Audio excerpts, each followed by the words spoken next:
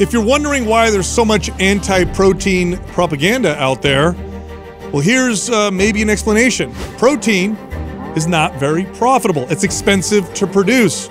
In fact, food manufacturers love carbs and fats. They can often make lots of processed foods with those things. They're hyper-palatable.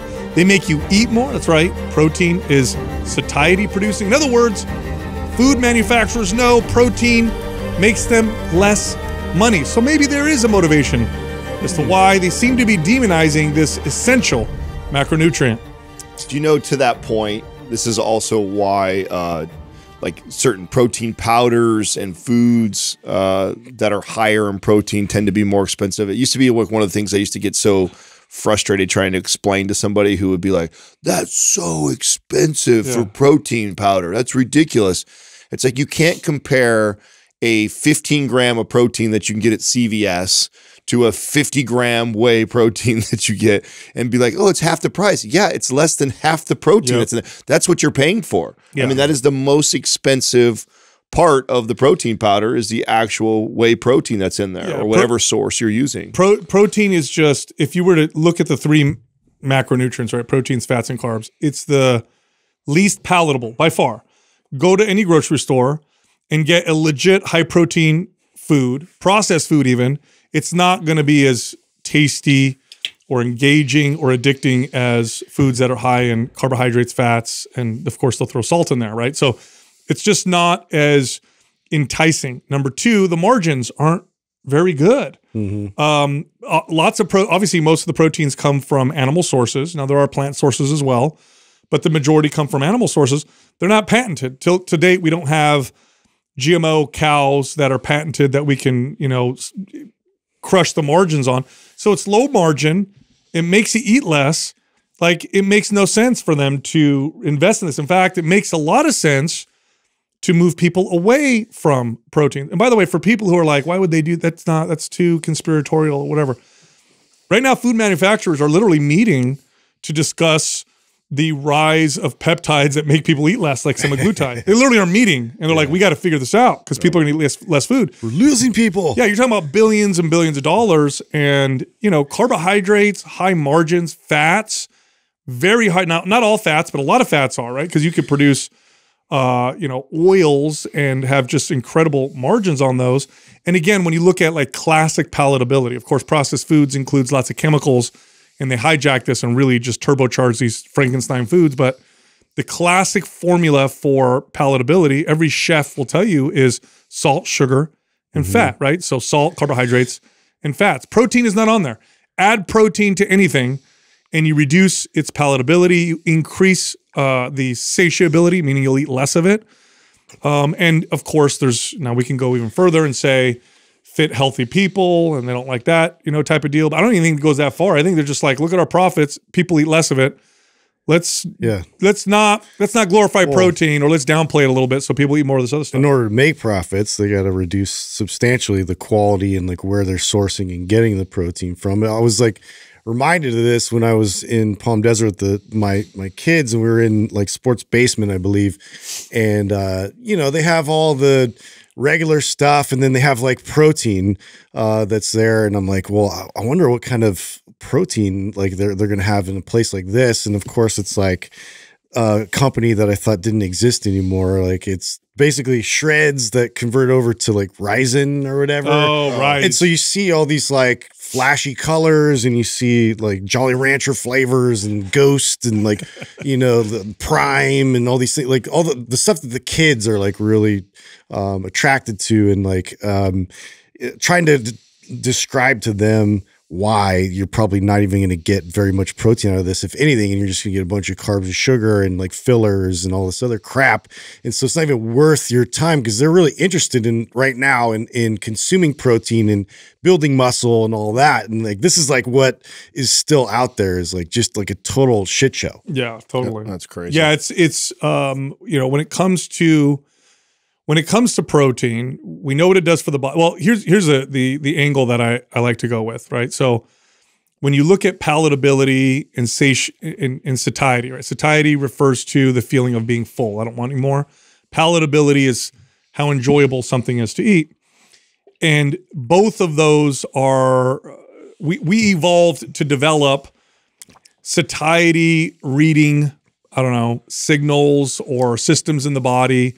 We evolved to develop palatability to kind of drive us in our behaviors. This is the main theory as to why some foods produce more satiety, why some things are more palatable. So for most of human history, obviously we didn't have heavily processed foods. And for most of human history, we didn't even farm. We didn't have agriculture. We were hunter-gatherers. So why would protein, number one, be the most satiety producing, second being fat? But why protein, right? Because if you ate a lot of protein in nature, you probably consumed a lot of nutrients. So your body didn't need to keep the hunger signal on, right? If you're eating lots of carbs, carbohydrates in nature, you're getting some nutrients, but not a lot. So your body cranks up hunger and keeps it there to keep you searching for more food. Natural protein-containing foods tend to be very high in nutrients, and those tend to be, satisfies your need for nutrients. I mean, again, this is not ideal, but if you had to eat just one food and be okay, not ideal, but just be okay, not die, it would be animal meat. It would be literally just buffalo or cow or gazelle or deer, bioavailable food source we got, or really. just fish, right?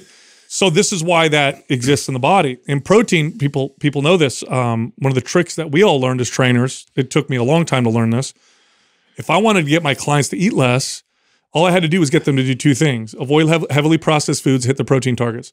It was so effective, in fact, so effective that the vast majority of my clients, when they would actually do this, would come back to me and they would, almost all of them, like clockwork, would say the same thing. I can't eat this much. They would literally come to me and be like, I know you're telling me to eat 130 grams of protein.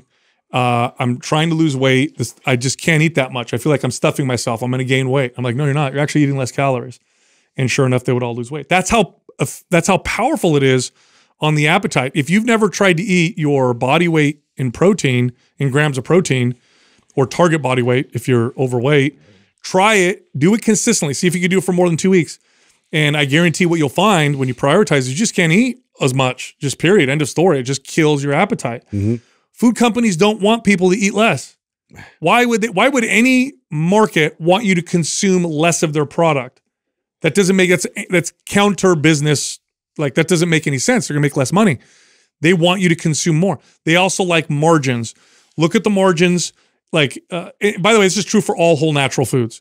All whole natural foods have a tiny margin compared to processed foods, because I can grow a bunch of things, sell those things, tiny margins, or I can put them all together, make Justin's Fruitios or something like that, right? Those are delicious. They're delicious. And I can slam I can raise the margins, and I can patent it. It's my product. Nobody can copy me. And there's the money. So the incentives, I think it's more clear. I think there's a better way to say it. The incentives are not to promote the consumption of protein, even though all the data shows a diet that's high in protein is better for muscle, it's better for fat loss, and as a result, better for your health. Speaking of margins, are any of you familiar? Maybe Doug, this is a question for Doug to look up, because I'm not familiar with the difference in the margins for all the different types of proteins. So like if we were to compare a whey to beef to pea protein to, like, because when you think of it, when you see protein on the market, it is, if it's got third-party testing in it, it's relatively similar in price, right? Give or take. Yeah. They're pretty competitive. So I'm curious to which is the cheapest to process. There's got to be one that's easier than the others, right? I would assume whey has got to have the smallest margins, because it's there's the greatest supply. Most protein powders, it's a majority, right? Or whey. Yeah. It used to be, by the way, I don't know if you guys remember this. Do you remember when the first whey protein powders were sold? Used to be thrown away, wasn't it? Well, whey was thrown away from dairies, because it wasn't as desirable. But then whey protein became popular. It was Designer Whey was one of the first companies. I remember this. And this is back in, I want to say mid-90s, so 95. I was like EAS days. Yes. Like when I started getting into it. Oh, okay. So a little later. Yeah. So it might have been 95. Maybe Doug can look up. Well, for sure it was 96, 97, 98, because I worked in the factory that mixed it. That's right. That's right. So that was in high school. Maybe, Doug, you could look up Designer Whey, when Designer Whey was founded. But I remember it was like one of the first, it was like the first kind of like big protein, like whey protein powder to hit the market. Before that, it was like egg protein or just like milk isolate. And then you had some soy. That was the big whey, right? And then they made, you know, whey's the best, digest the fastest, et cetera, et cetera. 1988. Okay, so 1988. So I remember mid-90s it started to get popular, and it was expensive.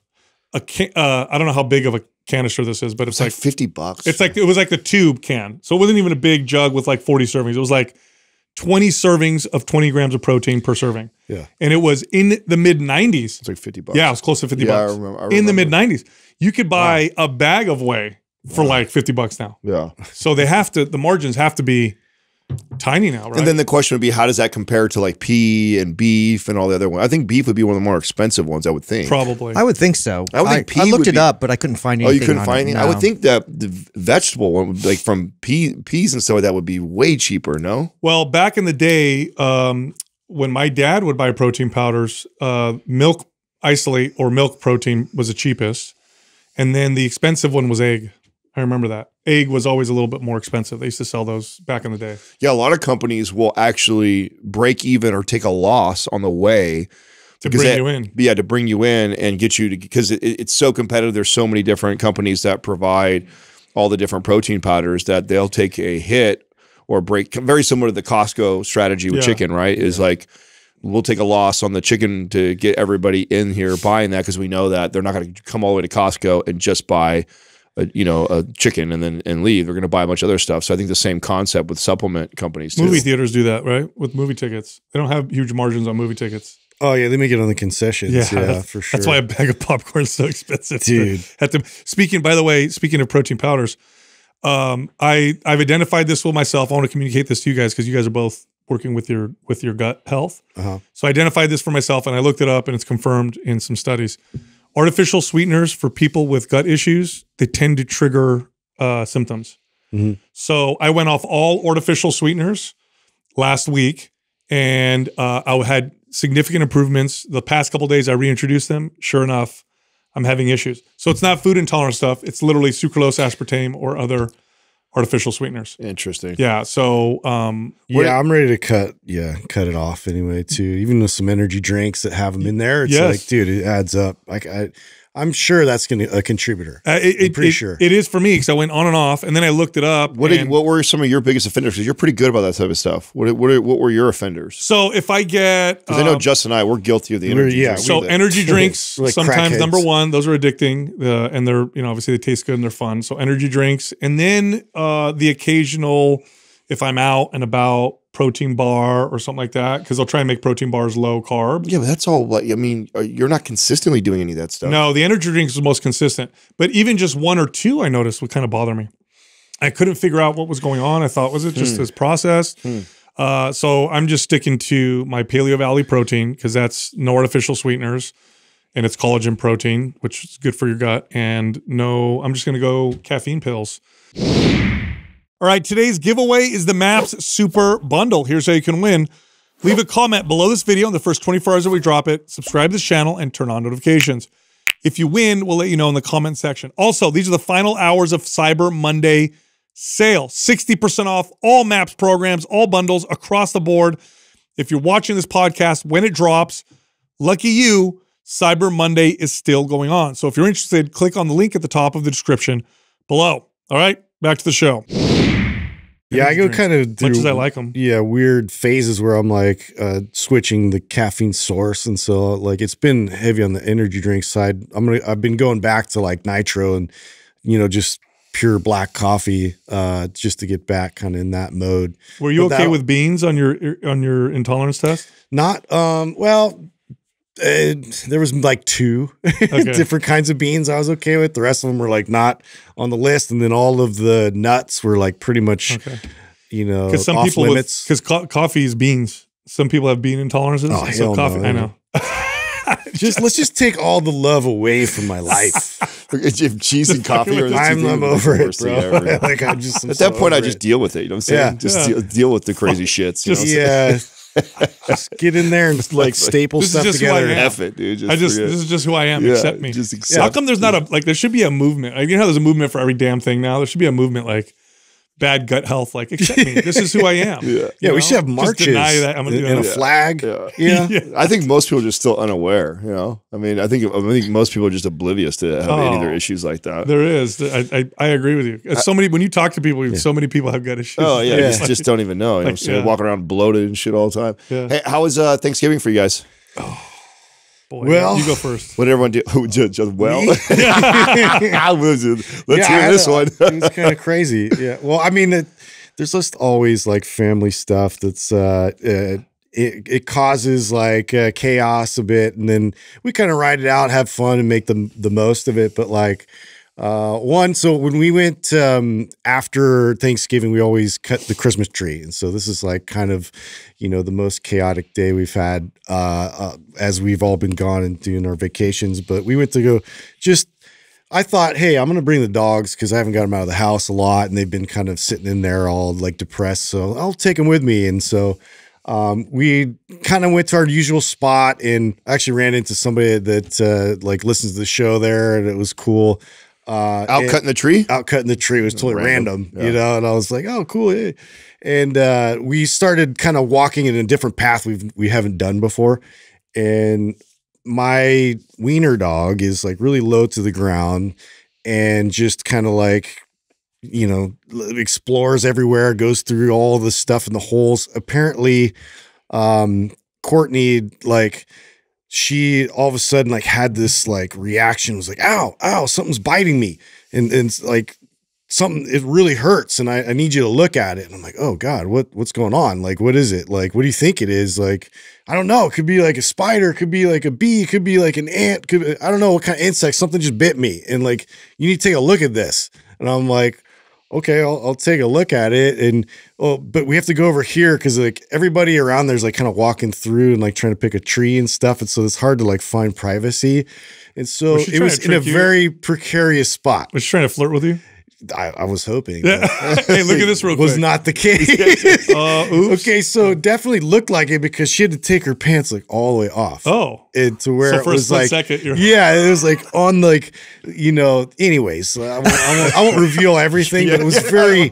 Keep going. It was very, you know, in a sensitive spot. And so she's like, you need to look at this and make sure there's no like two like prong marks. Like, you know, it's not like a black widow or like a brown recluse or something crazy.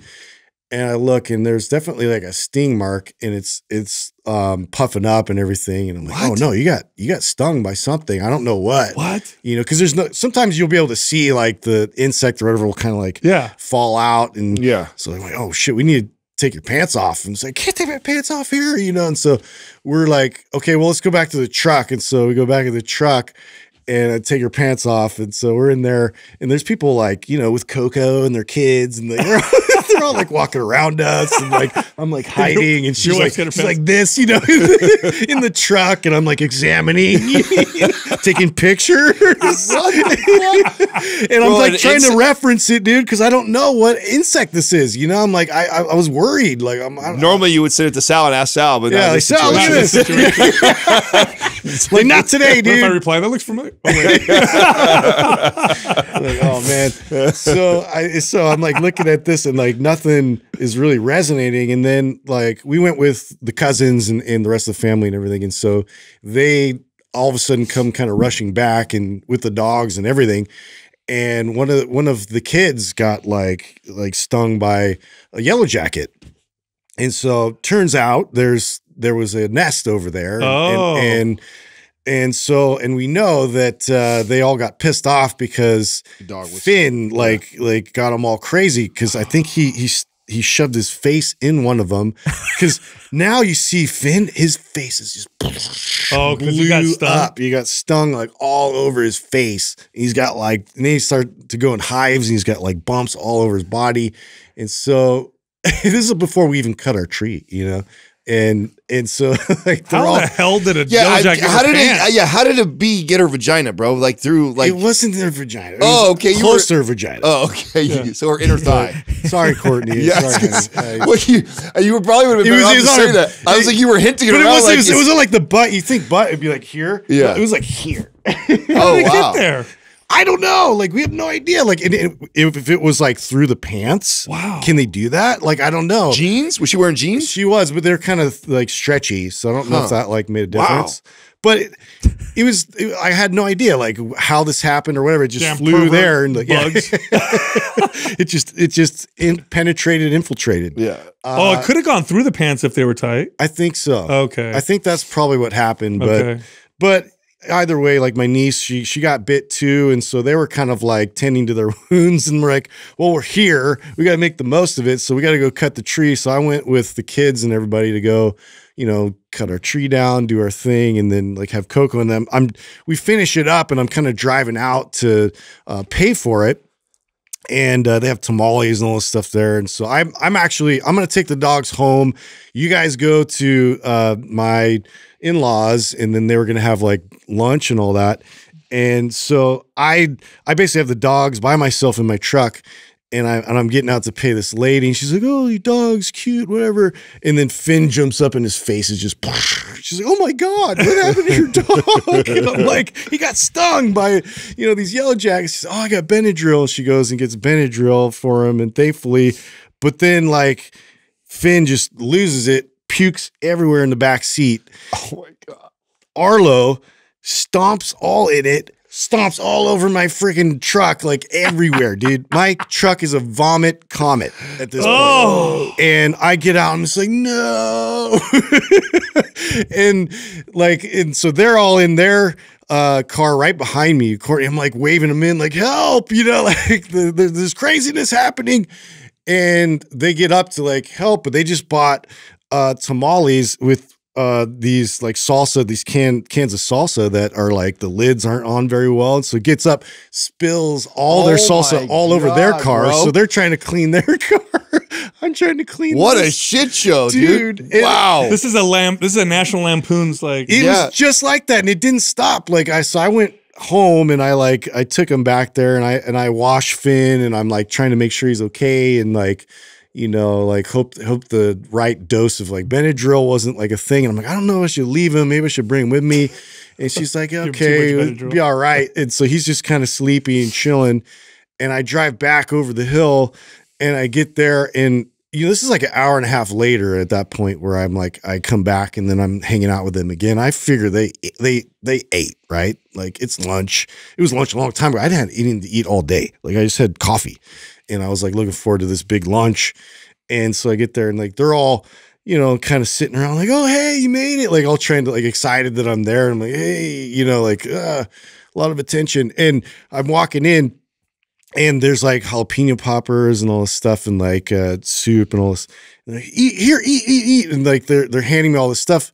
Apparently that was just like the appetizers. And so I'm just like, oh, great. I start like scooping all like the chili in there and putting all the stuff in there. And they're all looking at me like, oh, we haven't eaten yet. And I'm just like, oh, cool. Well, why'd you tell me to eat this? And it was just reasonable. Like I didn't put it together that like they were just eating hors d'oeuvres and like appetizers and whatnot. And I just went right for the main course. And so now I'm the asshole that like did everything on top of everything. Yeah, in front. And so it was just a small thing. But at that point I was like this, where I literally like almost lost it like in front of everybody. And then my sister-in-law was like, here's an Irish coffee. I'm like, thank you. And I go outside, just had like a moment to myself, just like drinking Irish coffee. Oh my God. Trying to chill out and like, oh my God, dude. And it just kept going. There was like a lot of other chaotic events that happened after that, but it was dude. that was just the one day after Thanksgiving. What a nightmare. Yeah. Wow. So that's a commercial for Irish coffee.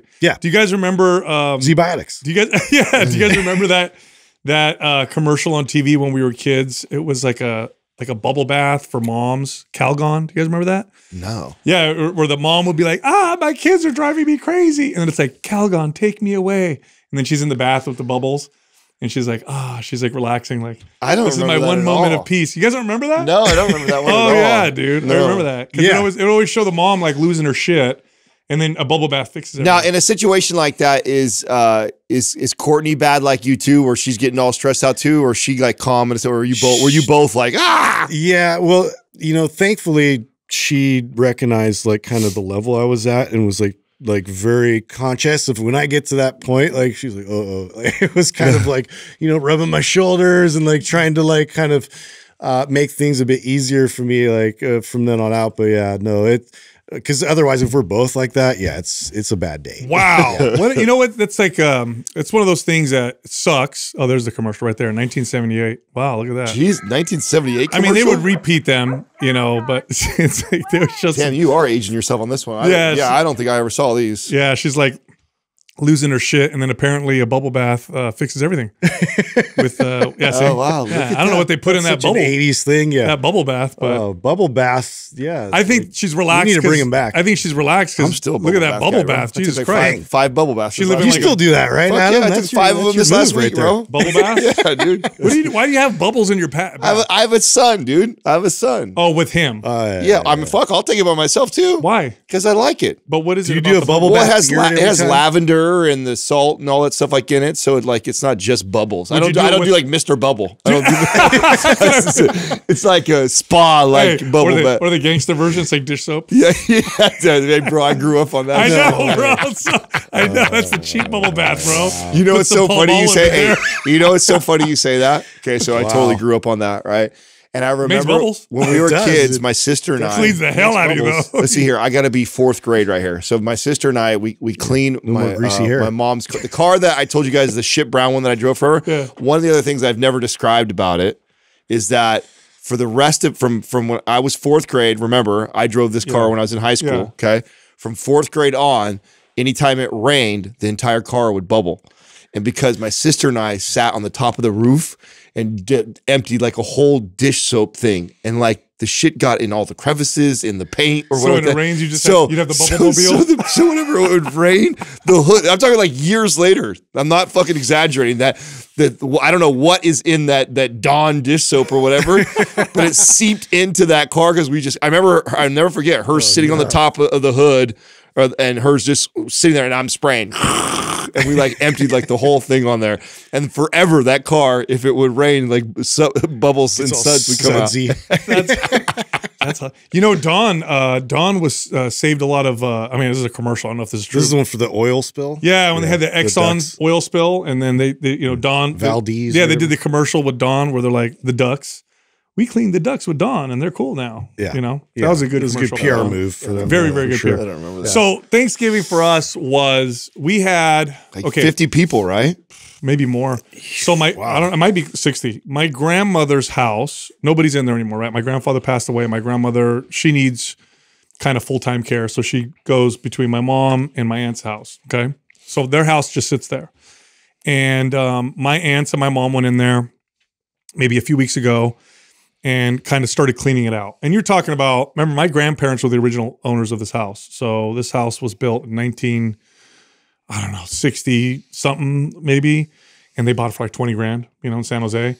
And there's just living there that long, there's a lot of stuff that ends up building. So they went through the whole house, very emotional time, whatever.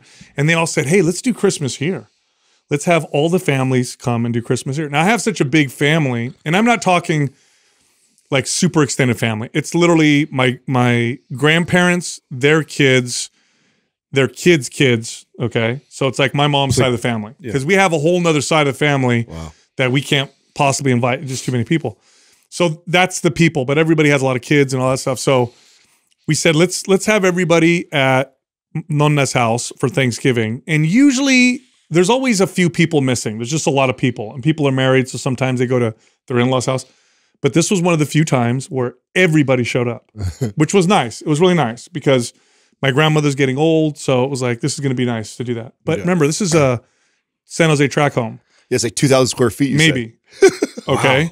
So packing them in. Well, we had the garage set up with tables. We had, of course, the dining room set up, the kitchen set up, the patio set up. I mean, the living room set up with tables. So anywhere you could kind of plop down. Yeah, like fold out tables, folding chairs. Everybody brought food. And it was just, there's a lot of babies now, just because my cousin, my brother has, 2 kids now, both of them under 3. I have mine under 3, plus my 2 older ones. My cousin Alex has now 2 under 3. My cousin Gabriel has 1, but has 1 on the way. So now we got all these babies on top of it, plus the teenage kids and all that stuff. So we all show up and it's a lot. Pretty quiet and chill. Huh? No, not at all. Yeah. So we get there and it's just, bro, it's in your face. My little ones are not used to this. When I was a kid, I was explaining this to Jessica, and I'll tell you why in a second, why I explained this to her, but when I was a kid. You don't need to explain. She's just like me, so I know exactly why you'd have to talk to her. Well, we'll get into it, right? We'll get into it. When I was a kid, we were together with a lot of people at least once a week. So every week I grew up having Sunday dinners and being around 20, 30 people just every Sunday. And so we were just used to it, okay? My little ones aren't used to it. They do this once a year, twice a year at most. And they're so young that they don't remember the last one. So it's like the first one they ever did where there's so many people. As soon as we walk in, my daughter clings onto my wife. And she could tell on her face, she's like, because there's just a lot of people and a lot of people want to give hugs and kisses and everybody wants to say hi. Sure. My son clings onto her leg, okay? So she can't, and they don't even want to come with me. I'm trying to like take them from her. They don't want to. They don't even want to come with me. They just want to be with mom. So Jessica was like, I need to, like at one point, she's like, I'm leaving. And I'm like, okay, let's go in the other room. Because it's just, she can't do anything. Everywhere she goes, she's got both kids. Wow. Can't eat. Oh, so much, right? It's just crazy. That's a lot. At some point, I was able to kind of pull my son away, then my daughter for a little bit. You know, we were trying to eat in the garage with everybody. So Jessica picks three places to sit. I go and get plates for everybody. But my kids are just literally climbing on it. They don't want her to let her go. There's literally, I mean, I'm telling you, I'll show you guys pictures. You're sitting like butt cheek to butt cheek in this garage, packed. You can't get up and move. Yeah. So she's like, freaking out. So I'm like, let's go upstairs. We'll go sit by ourselves in a room.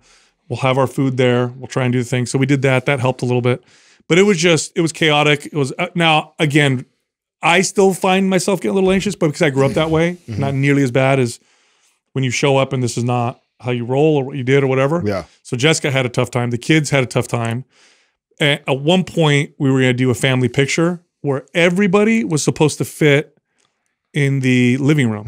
Wow. Okay. Sure. Yeah. Now the reasoning is my grandmother's, she's her health isn't good. Right. She's older. And every time we all get together, it's not. You want to capture it. We want to capture it because who knows, right?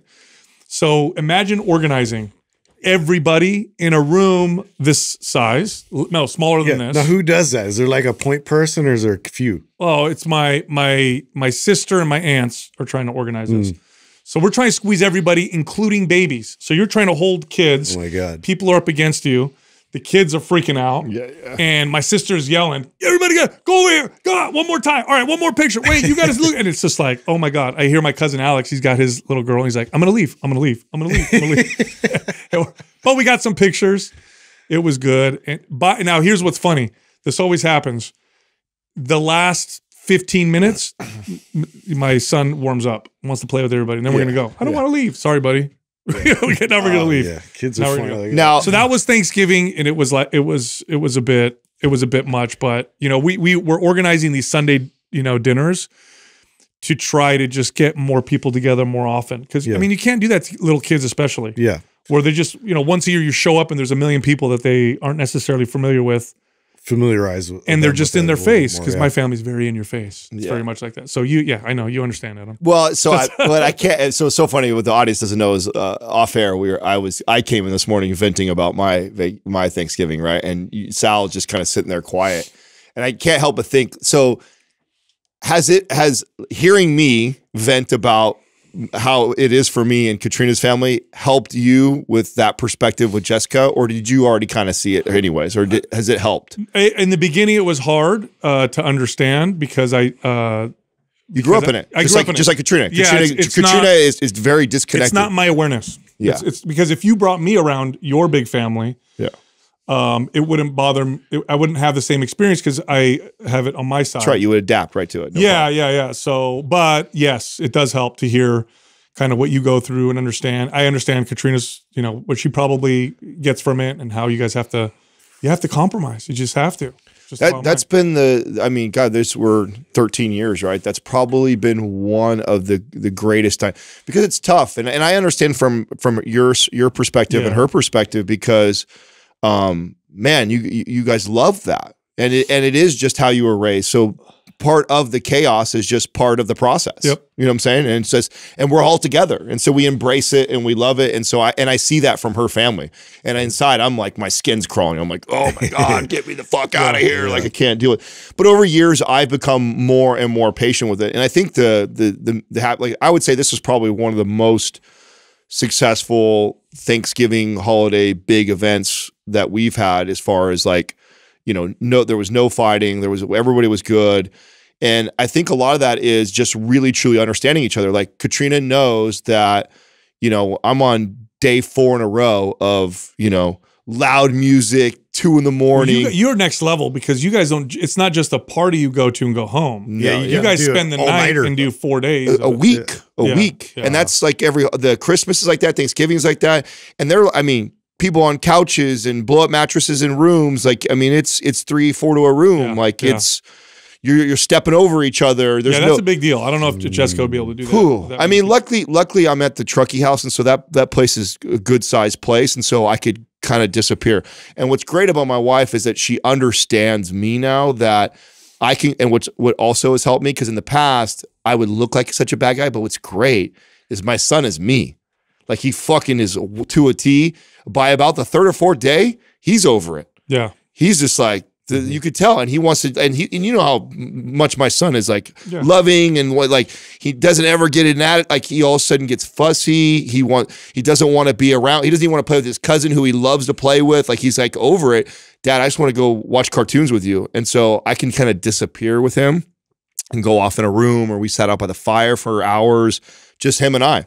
While the house is like loud music and drinks and there's shots and everything like that. And we're like over in a corner for like hours by ourselves. And in the past, if that was just me, it would be an issue, because then I look like the outsider who just doesn't want to be with everybody. And so that was really People hard. take it personal. They do. So Katrina's brothers and family, of course, I get it. would take it personal. What's the matter? Doesn't like us? Yeah, and then Katrina's in this like weird predicament. Why you like this? And it's like, why can't you? And it's like, oh my God, I just want to break. At least with Max, it's like this nice excuse. Everybody sees the way he's acting, and he doesn't want. And so they're like, oh, Adam's taking care of Max, and so it's like, so it's accepted. So it's like this beautiful like thing that's happened where it's like, oh, cool, my son needs a break, I need a break. Like we just kind of disappear for a little bit. It's overstimulation. Is what it's a lot of everything. Well, the other thing too is that like, so when you come from like you and her, it's like you guys have this abundance of love and energy and everyone together, and it seems so obvious. Like, why wouldn't someone love that?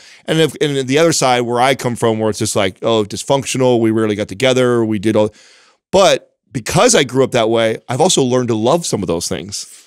So like, man, I actually love just like we got back. It was me and Katrina and Max, and the fire was lit. And we made popcorn. Yeah. We watched a movie. The house was silent. Like, man, I was like, I love this. And so there's a part of me that loves that, even though I appreciate the love and energy and everything that comes with the big family and all that stuff like that. And I tell you, I mean, we go around the table and we say what we're thankful for. And this big chaotic family is what I said I was thankful for, because now having a son, boy, do I really appreciate. I mean, I truly believe it takes a village to raise a good kid, and having a lot of family that's that close, that in itself is worth. Yeah, I don't deny the work. There's a lot of work that goes into it. There's a lot of noise, chaos, stimulation. You don't have space necessarily to go kind of gather yourself or whatever. I get all that. I do. I just grew up in it, so can be more tolerant, I guess, maybe the right word, or I don't know. I know there was one moment where I was sitting there, and I was just, the whole time I was feeling extreme gratitude the whole time. And I'm looking around. At one point, my uncle's doing the prayer before we eat, and I'm looking in the room, and the garage is packed, and there's people in the hallway, because everybody fits in the garage, right? And I'm looking back and forth, and I'm thinking, if I were on my deathbed, these were the people that would probably be sitting next to me, as I, slipped off or whatever. Yeah. So it was a lot of gratitude. It really is. And, I think but I do get it. I get it. It's overstimulating, because look, when I went to Arkansas to visit Jessica's family, we had to stay in those, what were they called? They're like mobile units or whatever. They parked them out there. We went out, it was humid. There's mosquitoes everywhere. There's pets everywhere. That's totally overstimulation for me. I wasn't comfortable with that. And I knew I could feel it like, oh, this is anxiety inducing. So I mean, I get it. I get it. Yeah. And I appreciate us doing it, but there's a compromise. In other words, maybe not every holiday. Maybe there's some holidays where we have the quiet, and we just spend the time just with us. We do something small. And then the other ones where we have, Yeah. Were you in here when, I don't know if you heard, I was talking to Doug, I think Sal, I think you overheard so this was the year I brought up that I'm going to disrupt the tradition a little bit and change things with Max. And it didn't bother me until last year. And last year was a little crazy. We had, I think, 25 or 30 people opening presents. There was a fire. The house almost burnt down. We had to move the Christmas from one party to the other, one house to another house. I remember that. And my son's at 3 right at that point, right? He's 3 years old. He's now into presents and stuff like that. And it was just, and we fit in Katrina's mom's house, which is 2,000 square feet, 30 people plus 400 Christmas presents, right? All in one little living room, right? And when you have that many people with that many presents, and most all are adults but 2 kids, it's like this, system, busting through. There's wrapping paper everywhere. Oh, I know exactly what that's like. Yeah, of course, right? So you get it. And No, you go. And I'm like, man, and I don't know, maybe because I just had this weird vision when I was younger, way before I ever had a kid or any settled down, that I wanted to surprise my son with the Santa gift and wait downstairs till he came down. Yeah, videotape it from behind the couch and see him see his bike for the first time. And oh my God, look what's, and then capture that moment, let him ride it, put it together with him. So I kind of always had that in my mind. And as I started to watch the way, how this family does everything, I was like, oh wow, I'm not going to get that. And I'm like, man, that's a big deal. And I remember I first started communicating with Katrina, it was like, that was like blasphemy, dude, to break that kind of tradition of how we do things. And over time, she's starting to understand, that part, and that man, there's got to be compromise, because it's not fair for her to rob that completely of me. And I'm like, I'm not saying we won't do that still, but I want to be able to have that moment. So Katrina thought she was going to try and get the whole family to agree to changing the tradition so that she didn't have to really fully compromise. Everyone does it. Yeah. Right. And so it was bro, it was literally, I felt like I insulted everybody by saying listen, it was just too much, man. I said, and I told them, I said, just like I just told you guys, I desire that. And so I want that moment with my son, and then we'll come over and we'll come do everything with you guys. And so this year will be the first time that Katrina and I will do an intimate, just me, her, and Max will open presents that we got each other, and then we'll go do the whole family thing. And you could see half the family understood, half the family have other married people, Jerry. Jerry has a husband who's like me, you know what I'm saying? So she totally, Jerry gets it, you know what I'm saying? And then Katrina's mom totally gets it because her husband was like that too. But then their other siblings are you could just see the look on their face. It's I had literally just offended everybody so much that I don't want to do it though. And they're explaining to me that our kids grew up this way, and they're fine. Look at them. It's okay, great. Don't get caught in that art. Can I just give you a piece of advice? Yeah. Don't get caught up in that conversation. No, you can't. My kids are fine. Then you do the whole oh, really? Because John. Oh, yeah. No, totally. He's a raging alcoholic. Yeah. So you graduate. I just fine. Yeah. Yeah, you don't want to get in that caught up in that conversation. But I mean, it's so funny. You hear so I know my. It's just look. If you grow up a particular way, I think you get used to certain things, and you just become either tolerant of it or it doesn't affect you as much. I remember going to Sicily at the age of 12. Before that, I was 2 when I went there. So at 12, I went there, and it was such a assault on the senses to go there. We go to my dad's town. My dad's family's not well off at all, so we're in the middle of the city that kind of whatever. And there's cars honking everywhere, and people are yelling. Everyone's on top of each other in every house. We go to this aunt's house, and we're just stacked on top of each other, and just cigarettes. People are smoking them and drinking. And in the morning, there's cars that drive through the neighborhood that honk and tell you to get your bread and get your fish. It's at 6 a.m. It's, the windows are open because there's no AC, and you hear the neighbor across the street snoring because the sound. And I was like, bro, I at 12 years old, I was like, this is crazy. I can't do this, right? And my dad is like, Yikes. at the most peace he's ever, he's like, so like, oh yeah, this is my childhood. This is what I grew up with. It's like white noise. Like, I fall Yeah, asleep, like, oh, he was so relaxed in it. And I was just like, oh my God, what's wrong with this? That's so funny. This is too much. That's so funny. I can't do this. Hey, speaking of too much, who was it? Was it you, Sal? Who was talking about the prices for Black Friday and stuff like that? Like some of these, like, Oh yeah, there's a lot of viral stuff going around where people are going to like big department stores and they're like Black Friday sale, and then they'll reach behind the tag and pull the tag out behind it, and it was like the same price. Yeah, dude. I saw that like, and Courtney showed me actually like one of those deals, and then you did the math, and it literally just like took away the tax and like the shipping, and then like had the same exact price that it was like normally like retail. And I'm like, oh, okay. I didn't realize that. There's a viral video, a McDonald's viral video. Maybe Doug could find it, where a guy buys a meal and it's $16 at McDonald's. Wow. And people are like up in arms. Did you hear Andrew? He went to Costco and saw Viore. And they're at Costco? Yes, they're at Costco. And at first he saw the price and he's like, oh, I didn't think it was that much of a deal. Then he went on the website and realized, oh, wow, their prices had gone up from what it was before. And then he went back to go, completely sold out.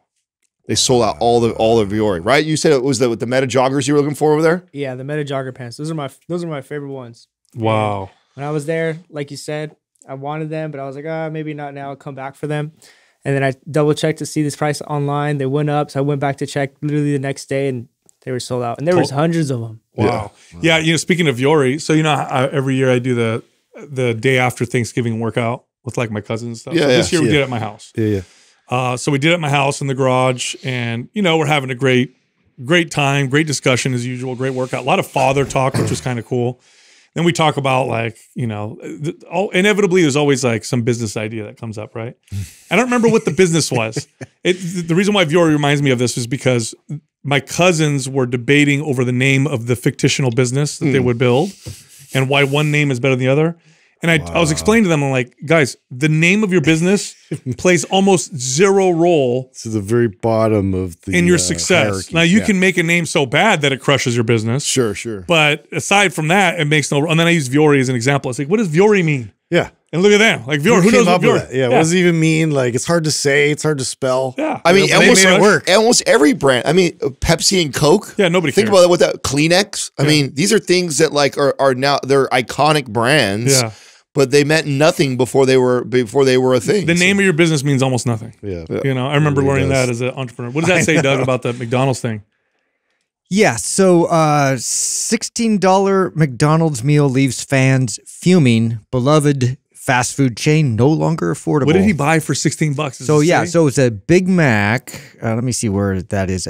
Burger, a large fry, and a drink. $16? Yep. Wow. What? I don't understand. Isn't that I've noticed that with Chipotle. Isn't that on the too. value It's like meal? Like they're all. I mean, $25. it's been a long time since I went to McDonald's, but aren't they all like $4.99, $5.99, $6.99, or something like They that? used to be. I don't know now. Wow. Haven't been there forever, so I don't know. I mean, what's a Big Mac is a number one, right? That's a number one, right? I would think so. I don't know. You don't know? Let's see if you can remember. Number one is the Big Mac I think meal. the number 4 is a double quarter pounder of cheese. Number 4 is a quarter. It is? Yeah. Oh, number 2 is never liked McDonald's. Is number 2 the 2 double cheeseburgers or the 2 cheeseburgers? Andrew, I feel like you should know this. I'd get the chicken nuggets there. You don't know these? You don't. I literally everything else. I'll just have a 20-piece chicken McNugget. Yeah, and bro. Lots of barbecue I sauce. think I can please. handle it. Before he gets it, though, McDonald's. he's like, what's the toy? So a Big Mac in California, according to this, is $5.89. Just for the Big Mac. Just for the Big Mac. Wow. That used to be what you would get the whole thing for. They used to be like Cheap. $2.99, $3.99, $4.99, $5.99. Then Do you remember 99-cent cheeseburgers? No. Do you remember Wednesdays and Sundays? What was that? 29 cents and 29 cents and for a 39. burger. Yeah, hamburgers were 29 cents Yes. and cheeseburgers were 39 cents. Yes. On Wednesdays and I Sundays. remember, 50-cent night at the boardwalk, you get like all kind like burgers and hot dogs and like corn dogs. God. But there's no way they could do that now. So McDonald's and Chipotle to raise prices in California. New Chipotle was raising their prices. as minimum wage increases. Oh, that's how they're going to justify it. Well, Okay. I mean that's a just have that's, to. I know. Makes That's what I sense. mean. Yeah. It's like, Well, so I It's a told you guys I have a have-to client who owns like 9 of these McDonald's, And They're she's going like, to go all AI. They're all going to be automated. I should the say. franchise owners have like really slim margins. They don't have big margins. Not at all. Fast food is tiny margins. And she's like, every time they do minimum wage like that, it's like it completely eats into the franchise. Of course. And and McDonald's is the one that makes out on all of it, right? Because they're not only are they making their little franchise fee and the little bit of I forget what top line they make, but then they're really a real estate company. Like, so they're paying down properties while also like making a revenue stream. Dude, that 29, I remember now that 29, 49 cents. That was Wednesdays and Sundays. That was a bulking dork like kid. High school, that was me. That was a bulking dream. In high school, I go buy 10 of them. Lived off of that. Did you? In high school, that was like a go-to every Wednesday We and all have Sunday. autoimmune issues now Yeah. because of that. I go for like the Colossus burger. What is that right there, Doug? So this was apparently at a rest stop that had a McDonald's, but Big Mac meal, $17.59, quarter pounder meal, $17.99. That used to be a big ass gourmet burger at a restaurant, and now that's McDonald's. Wow.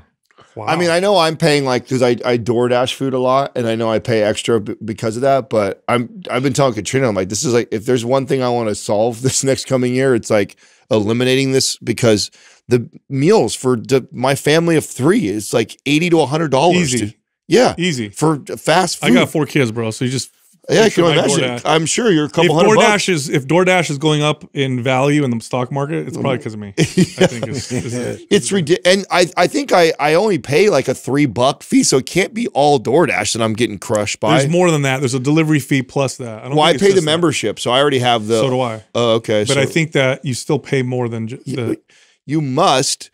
Because it doesn't make sense to me. I'm like, unless everybody has just gone up significantly. By the way, can I tell you guys, you know what they do, by the way? I don't know if you've noticed this, areas where there's lots of like small restaurants, like those centers with lots of little restaurants. They double up. No, there's people parked there and that's all they do. Oh, just wait. They just wait. Yeah. With their phones. Yeah. And I saw them the other day. And then they double up. Did you notice that DoorDash has the option for Express for an extra $2.99? Which means you don't get 2 deliveries on yours. Yeah, that's right. Otherwise, almost everyone now, if you don't pay for that $2.99 extra Express, then you're going to have to wait because yours is probably your order is coming with another order. Can I just say that the one thing that will almost set me off to the point where I want to punch someone in the face is when I get a DoorDash delivery that's wrong. That has to be the most annoying thing in the world because you're waiting and you're hungry and then you get it and you're like, oh, great. Yeah. It's got all the stuff I didn't want. Can't eat this. Oh, boy. That happened to me the other day. Well, I imagine that happens to you quite a bit because I know you have special orders. And so that's not like ordering online or ordering like takeout type of stuff like that is never good for like somebody who has like, I don't want this. I need that because they're just. I want to hear about Justin's injury. So what happened to you? What happened to you, dude? I heard you injury. Dude. I heard you pulled your bonch or something like that. Snafu, dude. I came in. I saw Kyle. I was like, "Hey, were you working with? Were you?" Yeah. How did you guys hear about it? I came in and saw. Okay, so I came in and saw anybody. Kyle, and I saw that he had posted you in the story. Yeah. And so I was like, "Oh, dude, did you work with Justin this weekend?" He goes, "Yeah, no." I said, "Oh, I didn't know." He's like, "Yeah, no, I'm tired." He's like, "I had to sub in for him." I'm like, "What do you mean a sub? Justin couldn't handle the workout?" That was my first thought. He goes, "No, dude, he hurt his hamstring." I was like, "What? He pulled a hammy doing this?" Yeah, dude. What were you doing? This is the first time, bro. Okay, so I mean, we're doing a shoot for Cheerleader kicks? content. You know, I'm not going to reveal exactly what it is yet, but Maps cheerleader. yeah. Hey, I'm not used to all Maps those ice high skating. kicks. So I'm doing like sprints and everything, and I'm like, dude, okay, I just don't run. Like, okay, and hanging out with you guys doesn't help, right? Like sitting in these seats all the time, and like you know, low key just blamed us for. Your I injury. just did blame you. Take that for what it is. But yeah, no, I don't move fast anymore, and so it was like I was prepping myself. I started getting back into Muay Thai. I'm like trying to get in condition because I knew I was going to have to like at least move explosively and like do all this stuff. Well, that didn't really translate well to sprinting on a field. But really what did it for me was like I was backpedaling and then I went to like kind of twist and rotate into a sprint and my hamstring just cramped up so hard. It just like literally like I started just immediately like gimping around like I had a hitch in my gait, like, and so I was trying to like work through it and muscle my way through like this looks terrible. Did you have guys. Kyle rub it out for you to make sure it was I tried. Did you He try? wasn't into Did you that try idea. and dress Kyle to look as much like he's possible? so I was like, okay, look, I got you here, Kyle. Okay, You like, look the closest to this me. is what we're gonna do. Like, and I had like special shoes and everything I bought for this shoot, and I'm like, what size shoe are you, Kyle? And like he's like, oh, no, like 11, like 10. I'm like, oh, this is gonna work. I got 11s right here. He's like, you're gonna wear these. You're gonna wear my shorts. You're gonna wear my shirt. You're gonna be my body double. Wow. I only had 4 more exercises to go. I went works. through the whole thing, That works. and then had like, You know what your issue is, Justin? Is you don't know how to not go as hard as you can. You just don't. I know. When we used to do YouTube video exercise videos, when you're demoing an exercise, grab a light weight, show your good form. No, Justin's got to load the bar. I don't want people to think I'm lifting weights too light or whatever. Okay. Like your demo. So this is shoot number 2. That first shoot was in here where I had to do all the exercise with the weights and everything. And to your point, I was debilitated for 3 days. Yeah, because you don't go light. It's a demo. And it's like 4 workouts in one because you're shooting all the videos. I am very aware of this program that I'm shooting. You know, I am very much, I know what's going into that. I did the whole thing. Yeah, that's great. Yeah, so yeah, I mean, we got, what was cool is I got to shoot a lot of it at my high school in like the field and everything there. And so we have really like I guess cinematography background, all that looked really cool. Bro, did you have the BPC? Yes. Did you put it straight in the hamstring? And I'm going to tell you right now, it feels great. Bro. I was like, you gonna tell me? shocked, I told you that. dude. I told you that. Did you put it shocked. straight in the hamstring? Yeah. It's legit? Yeah. Like, cause I was in pain last night. Like, you know how long an injury takes to heal for you because you know your body. Yeah. And honestly, like, I don't know. And I'm like, I have like a bit of an ego about it because I went through like my entire sports career, like with one injury, like one legit injury. And like, that was at the very end, like my senior year where I like tore my MCL. But even then I went back the next game and had a knee brace and still played. And so for me, it's like, I don't know, it just sticks with me. Like I made every practice. I was Iron Man every year, you know, and it's just like I don't know. I had this like sort of chip on my shoulder about that kind of, so that really irritated me that I couldn't like finish 4 exercises. I was like, oh, but I thought it was hilarious that I could like body double Kyle in there. So you get an Easter egg. Hey, what's going to be so cool is if you could barely tell. You know what I'm saying? Because did Eli shoot it a little different to try? Okay, so good. So like we go to like the sprint. Like so one of them like you do like a track start, right? And so I'm like in the track start like this. I just posed it, and then Kyle ran. I can't wait to watch it now. I'm so glad you guys made the extra effort to kind of make it look like it's we would lean into it hard, dude. Like we're trying to like create like a that's Hollywood a good body movie double or for something. you. Yeah, You guys are the like King don't brothers. turn to the camera as you're running back. You know, make sure you're like, Dude, my brother, when he came to the workout, he had tennis elbow so bad that he's been wearing a brace, and he let me put BPC right in it, and it was gone. Like literally right there. Right there, he started working out, and he's like, "Bro, I don't feel it." I know. It's weird. I know. Because I literally was, and I can't run today, but like I don't have any pain. Like I'm fine. Weird. Yeah. It's crazy. Yeah, no, by far it's the best one for sure. All right, so the shout out today is us. Our by the way, this just has to be one of the biggest Black Friday like sales or whatever. So we extended it for Cyber Monday. It's the exact same thing, 60% off, all products, all bundles across the board. Same exact sale as Black Friday. People are just going crazy. So we said, let's extend it. So same place, mapsfitnessproducts.com. And then the code this time is Cyber Monday. But again, 60% off everything across the board. All right, so Antera is a peptide company that makes skincare and hair regrowth products. Now, these are legit. They're not like the stuff you buy at the store. These are peptides that actually accelerate the body's ability to heal, improve the quality of your skin, and encourage hair regrowth. And right now, everything is on sale. Everything is on sale. You're looking at massive discounts. So go check them out. Go to enteraskincare.com/MPM and then use the code MPM for an additional discount. All right, back to the show. Our first caller is Colin from Alberta. Colin, what's happening? How can we help you?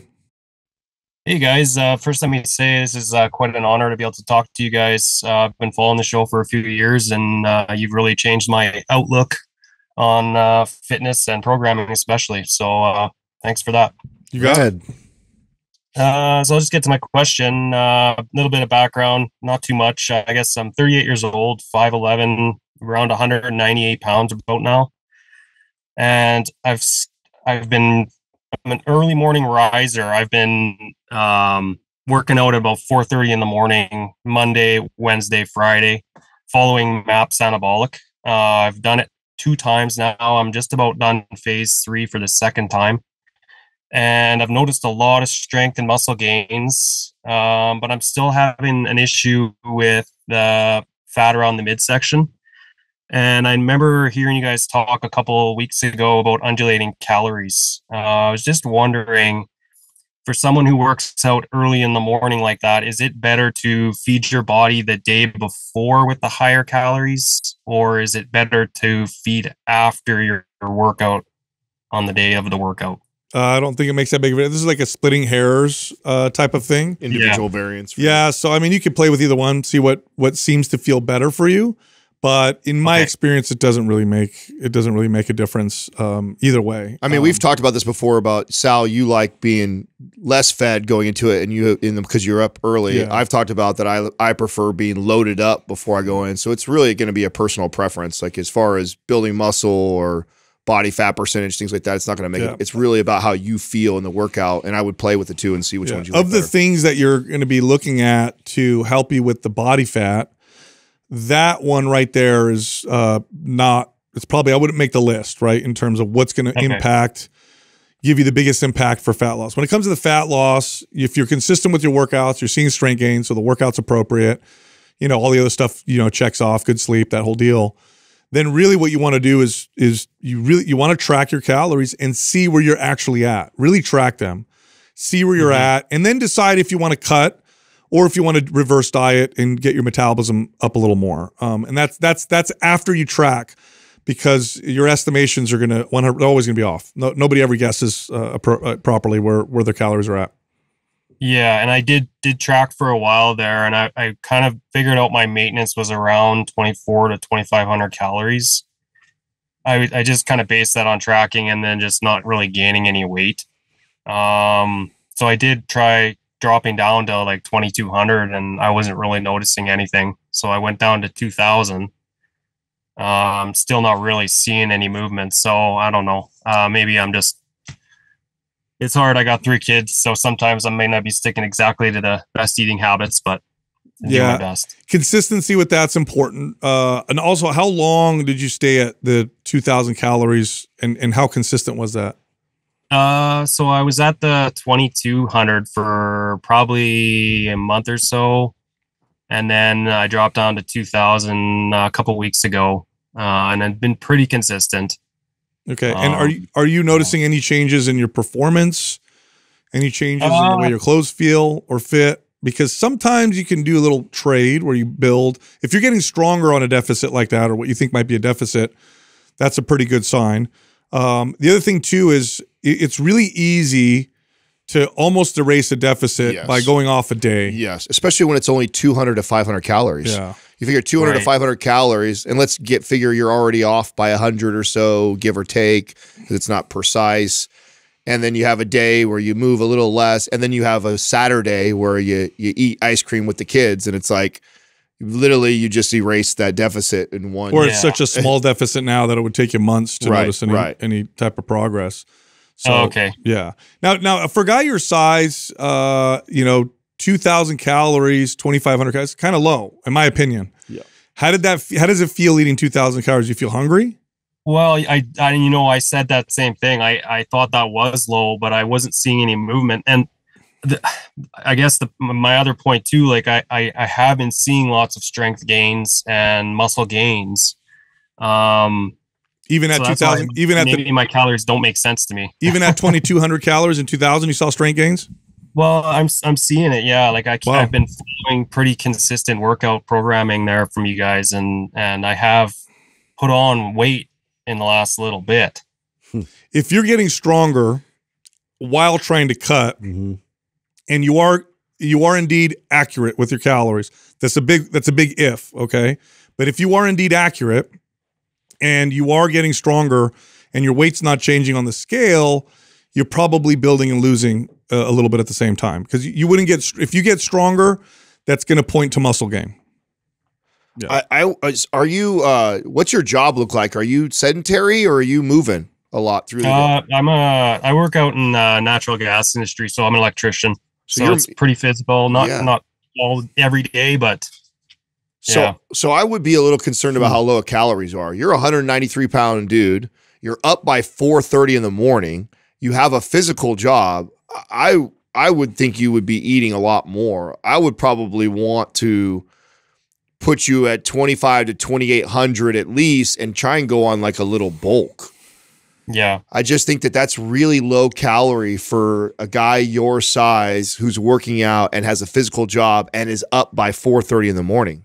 I mean, that's, by the way, if a bulk done properly, a bulk can sometimes make you leaner, in the sense that, let's say you went up to 2,700 calories, okay, and you ended up gaining 4 pounds of muscle, but you didn't gain any body fat, okay, you're leaner.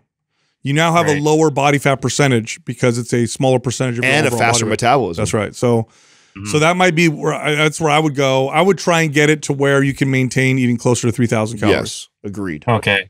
And I should, I guess, add at this point in the year, I am playing men's league hockey as well. So that probably doesn't help. Dude, for sure you're not high. Yeah, I would go higher. Yeah, calories. for sure. A good goal. I mean, someone as active as you are, you should be up 3,500 calories. I mean, that's kind of where you're strength training. You're also playing hockey, and you got a physical laborer's job. Even though your body's probably adapted to all your work, you're still moving a lot. Like, you can support a lot more calories. So I personally, a good goal for you, if you're a client of mine, would be, let's try and keep increasing calories. Let's try and get, 3,500 would be like a really good target, but incrementally work your way up there. Start at 2,700, give it like 2 weeks of training there, see how you feel and look, what's going on with strength. So long as you don't look like or feel like you're putting on a bunch of body fat, you're not getting weaker, add another 200 calories and just keep step laddering that until you get more like a place like 3,500. Then I feel like if you go from 3,500 down to 2,500, you should see yourself lean out pretty fast if we did that right. Okay. Okay, cool. All right, man. Thanks for calling in. No, thank you guys. You got it. What this seems to me like, just because I've been doing this for a while, it seems like he's not tracking right. Yeah, and he's not accurate, right? He's like tracking sometimes and eyeballing it, and that's really common, super common. I would get people like this all the time, and then we really nailed down the tracking, and they were just off. They were off by a few hundred calories. It's easy to do all day, throughout the whole day, and next thing you know, you're averaging a deficit of 50 calories. Well, now it's going to take you 7 months to see any fat loss. It could also be a combination of tracking accurately when you're good and then not so good when you're not, right? That's so it's like maybe he is around 2,400, 2,500 when he's tracking, he's watching. And on then an he has ideal day. Yeah, then he has Saturday with the kids and kind of eats off and it's like, oh yeah, that wasn't great. But then that one day is over 1,000 calorie surplus. And so it's canceling out. Yeah, well, the way a lot of people will track is they'll track for a few days. They'll say, oh, now I have a good idea. I pretty much eat like that all the time. And then that's their new number, which is no, you got to track every single day if you want something accurate. Our next caller is Steven from Australia. Steven, what's happening? How can we help you? Hey, how's it going, guys? Good. Awesome to be here. I'm a huge fan. Thanks so much for having me. All right. I've been listening to you guys for about 5 years. You guys definitely changed my life with fitness. Like, I would still be that guy running on a treadmill trying to lose weight if it wasn't for you guys. So thank you. Thank you. So my question, I suppose the easiest way to put it is, I have a butt problem. We all do. Let's just stop right there. Justin's your guy. I know all the butt problems. So I just finished MAPS Aesthetic. I had a blast doing it. One of the problems, though, I seem to be having, even though I've had a lot of improvements in my mobility and stuff, is I still have a pelvic tilt. So the one where it makes your butt looks like it sticks out really well. And I have no idea how to fix that. I had a couple injuries in the past lifting. pretty sure it was due to bad form and ego lifting. It was definitely to my back. So I had to spend a lot of time working on some, my hip mobility with 90/90s and stuff, really finally starting to feel good with it, but still can't quite fix this tilt. All right. Well, good question. So this actually brings up a good conversation because, when you're looking at what would be referred to as posture deviations, they are not be all end all. They're really just clues and direction. Okay. You have to add that on top of other things to really get a good idea of what may be going on, or maybe nothing's going on. So an anterior pelvic tilt by itself with no pain, if you have good strength, good stability, good control, no problems, it's probably not an issue. Now, if you're also noticing back pain, if you're noticing hip pain or anything like that, and then you also have an anterior pelvic tilt, well, that starts to point us in a direction of maybe what muscles to look at and to test and to see if there's some stability or some strength issues. But unless you have like pain and stuff right now, when you're deadlifting and squatting and overhead pressing and stuff like that, if you don't have those issues or lots of low back pain when you walk or whatever, it's probably not an issue. So that's the question I have for you. Do you noticing any of those problems? Do you have like lower back pain quite substantially? I don't have substantial pain. I definitely notice it feeling tight when I get into a lot of lifts. Like I got to do a lot of stretching and stuff beforehand when I go in to do like my squats and stuff. So I definitely feel it tight. I don't know if I feel it right now to the point where I feel a lot of pain though. Okay. So then what we would try to do is offset that position with muscles that pull you in the other direction just to offer a little bit more balance. So really good core exercises that don't involve the hip flexors are good for this. So like hip flexor deactivator crunches. We actually have a video on YouTube. Yeah, it's a good video. Where I teach this. I've seen that one. So I would do something like that maybe 3 days a week and really work on strengthening the core independent of the hip flexors, because in an anterior pelvic tilt, what you often see, not always, but we often see are overactive, what are referred to as overactive hip flexors, and a communication between the core, the abs and the obliques and the hip flexors that's not necessarily ideal.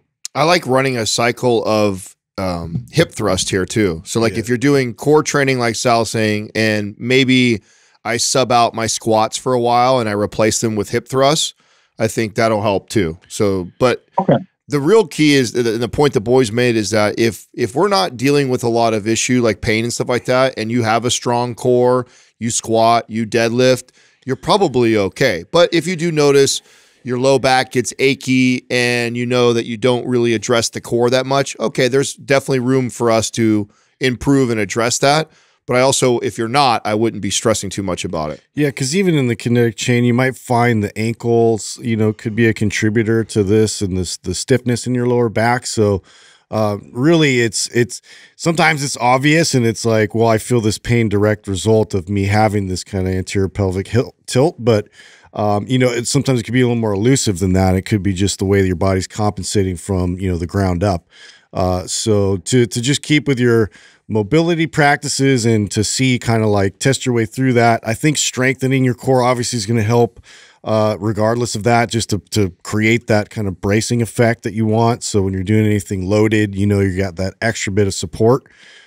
So working your way through that, and really like, if you're doing floor bridges or you're doing hip bridges in any sense of it, like making sure like the first thing you do is like correct that tilt and get that flat back and get your core engaged. And then from there, just keep honing in on that recruitment process. What core exercises do you do? What ab exercises do you do most often?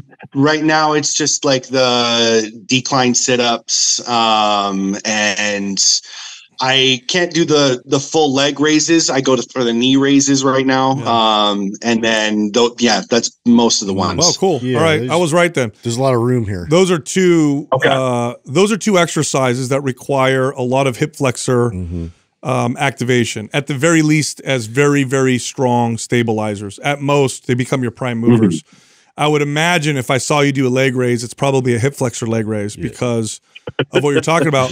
So hip flexor deactivator crunches, physio ball crunches done properly, And Even planks, those active planks, like you yes, show, yeah. and active planks done properly. We have videos for all of those. Yeah. All those should, yes. I would not do any more decline sit-ups or leg raises in your core exercises. Yeah. And actually this is cool because if you were telling me you had lots of pain now, then it would take a lot longer. But based on what you're saying, honestly, after a couple of weeks, you should notice substantial. There should be a difference there for sure if you're doing that. That'd be sweet. Thank you. Yeah, you got it, man. You got it. Are you running any of our programs right now? What are you running right now? So like I said, I just finished the aesthetic. I'm not running anything right now, mostly from the fact that I know that my gym time's a little limited. My wife and I just had our baby girl yesterday. Whoa! So no wonder you're so happy. Like, this guy's really happy. He's a dad. My gym time's going to be a little limited for a few weeks, but MAPS 15. That's 15, bro. We're gonna send you MAPS 15. That's the new dad program right there. Yeah. Absolutely. This is sweet. Thank you. You got it, man. Congratulations. Yeah. Thank you so much, guys. Thank you so much for having me. You got it. All right, take it easy. He's God damn, he was happy. Oh, I'm like, this is the happiest dude I've ever seen. He just had a baby. He had that glow. Yeah. I was going to say some of his Instagram pictures might, decline a bit in terms of his posture, selling it. But it'd be good to address it. Yeah. No, it's good you guys went the morphology route first, because I know there's like two. I feel like there's extremes in our space, as there is in almost everything. It's either you're pro corrective exercise and like everything is going to kill you, and everything you do is bad and wrong and we need to fix it. And there's that extreme. And then there's the other camp where it's just like, there's nothing you can do. This is how the way your body is. And it's like, well, no, that gives us a sign that, okay, could be an imbalance here. You have an anterior pelvic, but if you squat, you deadlift, you do all these movements and you don't have any issues, then, I did. So I used to I had such a bad anterior pelvic tilt that by set 3 of squats, I would be laying on my back on the floor because my low back was fried. Yeah. So obviously that's what, okay, there's something there.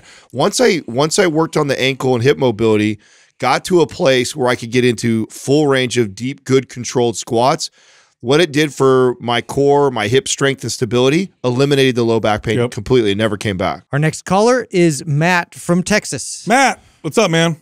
How can we help you? Hey, what's going on? How you doing? Hey, what's up? Good. Thanks for asking. First of all, I just want to say that I appreciate everything that you guys do, the wealth of information you guys provide. I recommend your podcast to everyone who even has like a slight interest in fitness, saying that y'all taught me so much in just the single year that I've been listening. Thank you. I appreciate that. Sweet. Yeah, of course.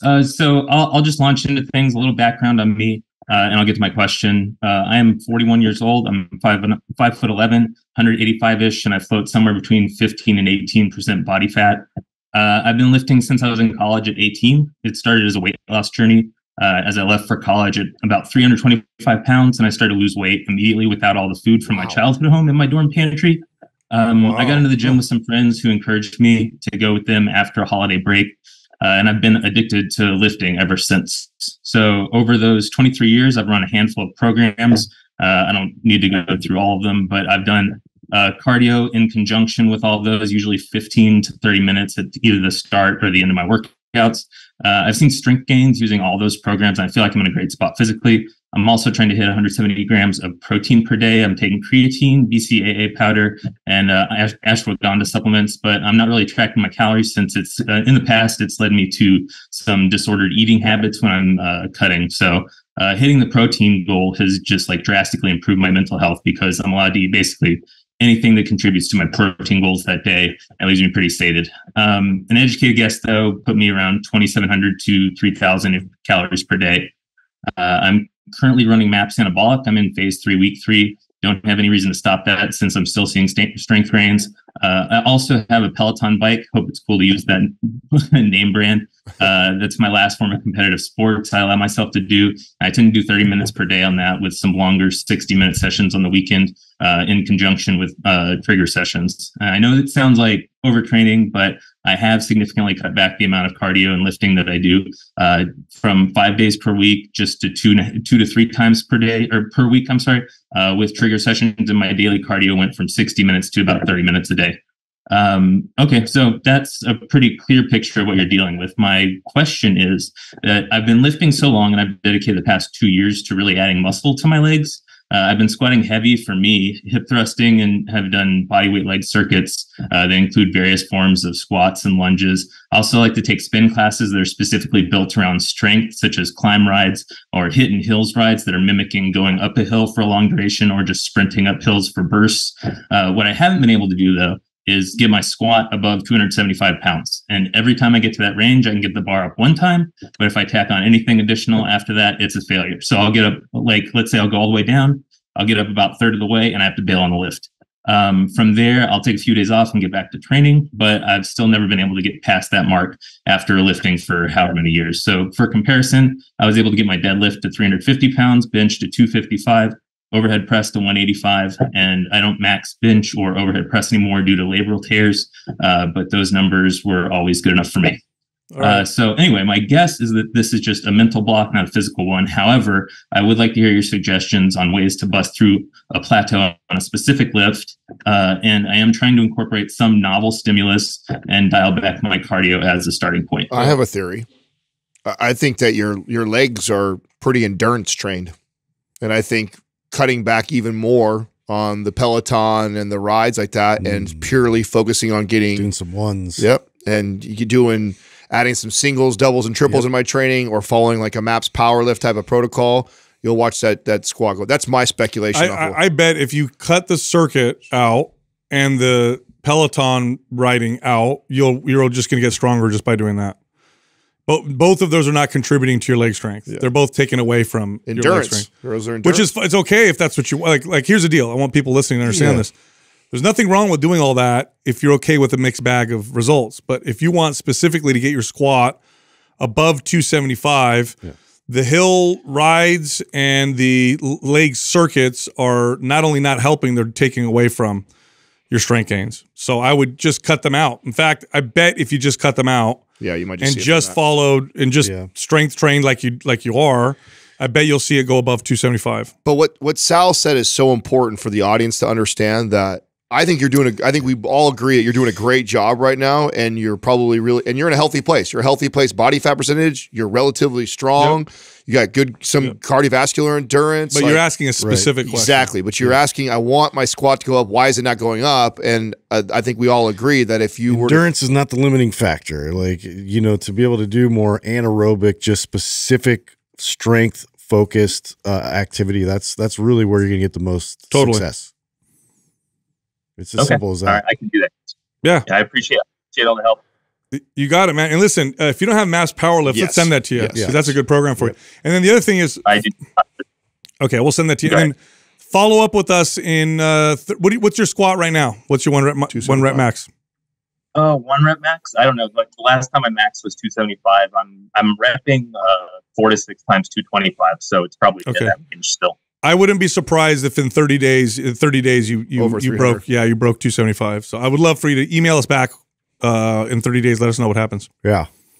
Yeah, for sure. Especially if you follow Powerlift. Totally. So. Yeah. I'll do it. All right, Matt. Thanks for calling in, man. Crush it. Hey, thanks, y'all. Take care. You got it. Yeah. So in heave and row, and and this is good because I'll read. Maybe Doug, you could scroll down a little bit because I want to read what he wrote. That was a lot of information for a very simple answer. Yeah, but he was very. Yeah, but you know what though? Because he gave us all that information, that's why it was to me. I felt like I knew right away. I was just like, oh, he's doing a bunch of endurance stuff for his legs. So like he wrote here, and so I want to be clear. Detailed. It says, this is what it says in the question. I also like to take spin classes that specifically are built around strength, such as climb rides or hill rides that mimic going up a hill for a long duration. It is not strength. Yeah, if you're doing long durations, no, we've crossed over. No. Strength training with a bike would literally be a 15-second high resistance 5 to 15 seconds sprint. Yeah. And even then, if you're doing it in conjunction with a already great strength training program, then you'd have to rest. That's right. Substantially between. That's right. So, and to make it clear to the audience again, it's just we're not telling this guy that he should just stop doing cardio because it's not good for you, because I know that's what people think out of this. It's like you ask a specific question. I want to get my squat up. This is not helping that. No. And if we get away from that, it will. If you ask me, I want to be healthy, you're doing a great job. Yeah. Keep doing what you're doing, Bo. But you got to understand that you're going to give up a little bit if you want to do all these other things, and you want to be very specific about. By the way, if you look at the top cyclists, sprint cyclists, they have massive legs. So you might be thinking, I thought you said that's not muscle building. If you, first off, there's a self-selection bias. These are genetically gifted monsters whose legs will build almost with nothing. That's what makes them good at it. And if you took them off of the sprint cycling and all they did was and squat, just had them lift, oh my God, their massive legs would look even more massive. Yeah. Totally. Yeah. Our next caller is Rachel with Christina Hathaway. All right. So for people who don't know, we had Rachel on the show a while ago, and at the end of that conversation with you, we figured, man, this would be so good if we could set her up with a really good online coach. And the first person we thought of was Christina. So you guys have been working together for a little bit now, right? Yeah. All right. How's it going? About 4 months now. 4 months. All right. How's it going? What's going on? Give us an update. Who do you want to talk to first? You're the star of this, so you go ahead. Oh, I'm no star. You're the star here. Yeah, but Rachel, tell us what's going on, Rachel. Okay. So I want to go back to why I called you guys, right? I had originally, it was a fitness related question because I had developed a fitness routine that I used as a coping mechanism throughout, tough times in my life, and it wasn't serving me anymore. And I was confused and didn't know how to, move forward. And so you guys are the fitness moguls. And so I called you. You very graciously set me up with Christina. And I'll be honest, I thought, all right, she's going to give me a diet. She's going to give me a workout plan. And every day she's going to want me to log what I eat. And, great. Right. But it was free. Right. And so, hey, I'm a Jew. So ridiculous. So, okay. When we started the program, originally she had explained the concept of, we called it, we kind of termed it the mold. And I want her to explain this because she does a great job. But she taught me that I've got so many voices going on in my head and so many thoughts. Most of the thoughts are not me. Most of the thoughts are from my past, and I'm conditioned to think that way. And I guess, it's considered ego or whatnot. And then there are true, authentic thoughts that we all feel. And at the time, I was conflicted because I knew I felt something authentically, right? I knew that this wasn't serving me. I wanted control of my life, and I felt that I couldn't, right? I know that I was able to do hard work and I was able to get through hard things, and I couldn't understand why I couldn't do this, right? We discussed the why. Why do I want to do this? The why essentially was I wanted control of my life. And we started the work. And the work, I'll be honest with you, it sucked. It wasn't easy, right? There were so many times that I called Christina and I'm crying. I'm on the floor in my garage, and I was so. It was a real breakthrough for me. It really, really was. But sorry, I'm going to get emotional right now.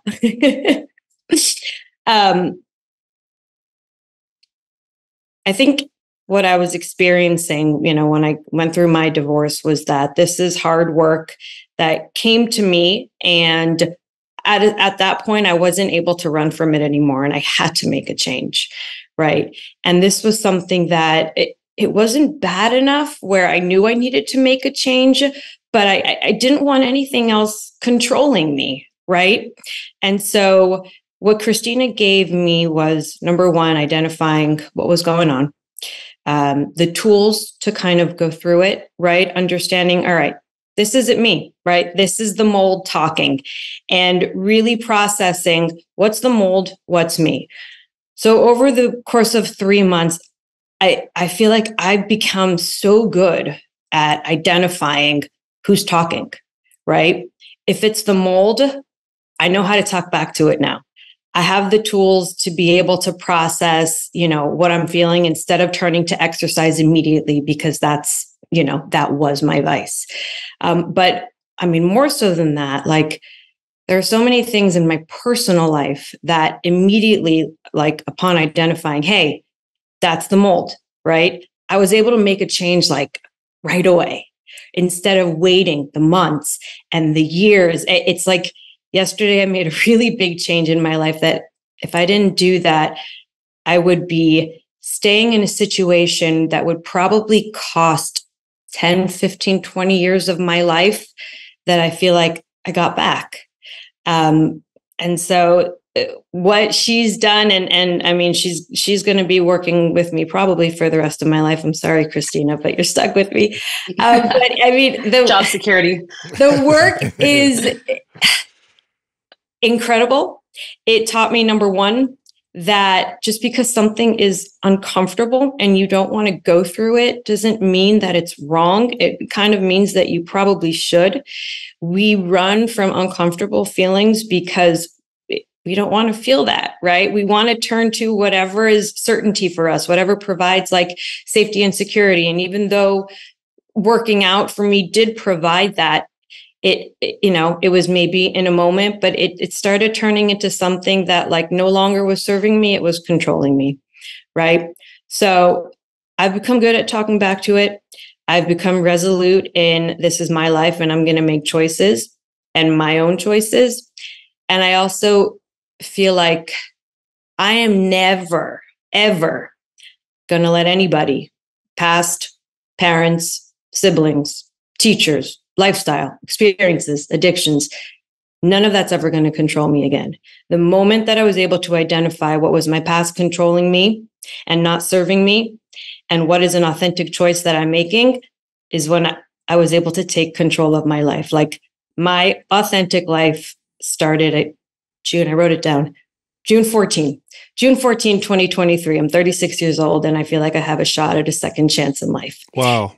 Awesome. Wow, that's Awesome. great. Christina, if it's okay, if you don't mind me asking you a few questions, and I know it's okay because you guys came out here, but from our observation, when we had Rachel on asking us questions, it became clear to us that she had developed a really abusive relationship with exercise, which a lot of people who are fitness fanatics have experience with, where the exercise becomes like a drug and it starts to harm you. And it starts to, rather than add to the quality of your life, starts to take away from the quality of your life. Were we accurate with that? And if so, what were the things, because she said it was hard, what were the things that you did or identified with Rachel that helped you guys move forward? Like, what does this look like as a coach for someone like you? What'd you do with her? Yeah. Well, first and foremost, you guys were spot on. I think, in the conversation, there was this kind of light bulb moment of, wait a minute, we're giving her the advice that we normally would, but now as she continues to talk, we're seeing that this relationship with exercise is one that's not healthy for her. And I remember in the conversation too, there was kind of that, do we pull her out of it completely? Do we titrate her down from it? And so when we began to work together, it was very clear to me that Rachel was using exercise not only as a way to feel a sense of safety and control, but also to feel. That's one part that when she came to me, she said, I do these workouts because it's the only thing in my day that gives me that rush. It gives me a sense of something, because throughout her life, everything's been decided for her. She has not had an opportunity to share her wants and needs, to be seen or heard, whether it was her, the community that she grew up in and kind of those rigid that conformity that community expects, to being the eldest in her family and being a caretaker for her siblings, to also her position in the community. Everything was decided for her. She didn't understand how to feel. And so exercise provided that feeling, right? That dopamine hit, those endorphins, everything you guys talk about was that drug. But just like any other drug, every time we get that dopamine hit, we need more and more and more. And I can't take credit for this. I don't take credit for any of this, because in all reality, she was the one who did all of this work, right? But I also want to say that when she came to me, she had already begun chipping away at this. And so she was ready for it. So that's for coaches listening or someone who is struggling with this, like just realizing, like she said, this work is difficult, but if you can make this promise to yourself and trust the process, that's number one for the person coming in. But for me, I needed her to begin to listen to herself. For most of us, we don't have an opportunity to just hear or even think that what is going on internally is worth it, right? So we set up these little emotional check-ins that she would do throughout the day to just listen and witness her experience inside, right? Because if I've always been told by everything outside of me of how to think, feel, and do, I probably don't know what's going on. So I need to just sit and witness it as if I'm witnessing a TV show, right? And so that was one of the activities or tasks that we did. Then as I'm witnessing, now I'm aware of this thinking pattern, right? This thinking pattern that is continuing to tell me, do more, you're not good enough if you don't. All of the inner critic messages and voices, right? And through that, we did the externalization of saying, okay, I want you to personify, like, what does that feel, that thinking pattern feel like to you? If it was standing outside of you, what would it look like? And she says, it looks like mold. It feels like mold, right? So this externalization not only helped her start disconnecting this thinking pattern from herself, but also it makes it a little bit more tangible to say, like, oh, this isn't me. This is something that I've adapted to or that has been conditioned in my life. And just like it's been conditioned, I can recondition it, right? I can relearn it. And so then we go into, okay, we're aware. We know when it's happening. Now, what do we do with it? And this is where the discomfort comes in. Sometimes we literally just have to sit with discomfort, because if we are not getting uncomfortable, we are not creating change, right? And sitting through discomfort also requires tools to help you get on the other side. All of our emotions are transient. They have a beginning, a middle, and end. And we need to kind of ride that wave of the discomfort. And so teaching her skills to sit with herself and know, I survived. I survived it again. And eventually over time, those big, hills that she would go over became smaller and smaller, more tangible and easier for her to witness and experience. And then through that little voice, her authentic self became louder and louder and louder. So those are some of the techniques that I used with Rachel. Now, Christina, I know that we're highlighting Rachel right now, but in your experience, how common is this with the general population that's using exercise? How common is it? And is it like a spectrum of, most all people have it and it's just in some end of that spectrum? Like, how often do you see this in people's behaviors around exercise?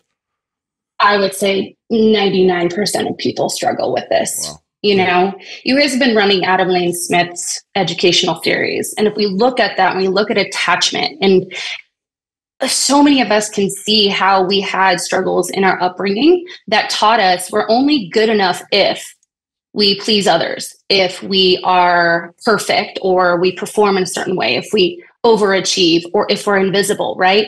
So if I'm learning that, and then I watch TV, I watch media, and it says, oh, but look at this person on TV, they're frolicking on the beach in their Hydroxycut commercial, all happy and smiling.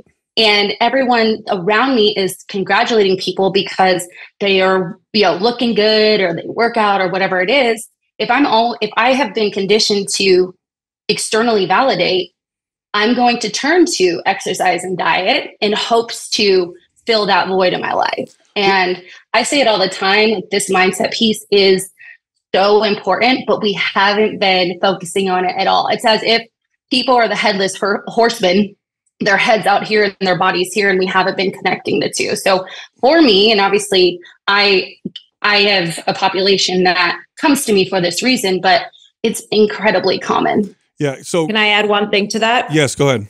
So the amount of people that have contacted me from this Mind Pump episode, from the Facebook group, saying, Rachel, I'm going through the exact same thing. Tell me what Christine is telling you. Can we do this together? Can we hold each other accountable?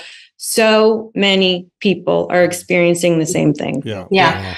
we had an influx of folks reach out to us. And I will tell you guys, a good majority of them are seeing very similar results because we provide the opportunity to keep space for them. Well, Christina, you mentioned these check-ins, these emotional check-ins. It really sounds like, because I don't think a lot of people realize that that's a skill that if you don't develop, you don't have. And so like any skill that you develop, you have to consciously practice it first, because someone listening might be like, oh my God, what a pain in the butt. 4 or 5 times a day, I got to sit down, think about how I feel. And yeah, you do until it becomes automatic. But in order for it to become automatic, you have to consciously practice it, just like anything else. The other thing I want to add is you have a background in therapy as well. So you don't just do fitness and nutrition. So for coaches listening right now, she's educated in this. Now, what I used to do as a trainer, I did not have a background like you did, Christina. I would work with my clients alongside a therapist and we would work together. And I wanted to say that because I don't want coaches to listen to you and be like, oh, that's what I'm gonna do with my clients. Yeah. This is a specific skill that you have that you bring to the table. Now, Rachel, I want to ask you, you had mentioned how your relationship to exercise was affecting your relationship with your kids, how you were feeling. Has any of that changed? Has it changed for the better? What's that like now? So what's interesting is that when she and I first started, she was asking me, you know, what's your motivation? What's your why? And so my why was, yes, to have control of my life. But I specifically said the words, I want to be able to go on vacation with my kids and not feel this pressure to work out every single day. And I think I said it to you guys too on our first episode. We started working together in June. My brother at the time, single guy, started dating a girl. To literally 3 months to the day, he got married. His wedding was in Israel. We had a family vacation. I'm one of, we're like 30. And we had a 2-week vacation in Israel where all the family was together. And I remember leading up to it and I was getting nervous. I'm like, Christina, I'm going to Israel. I'm not going to be able to, work out every day.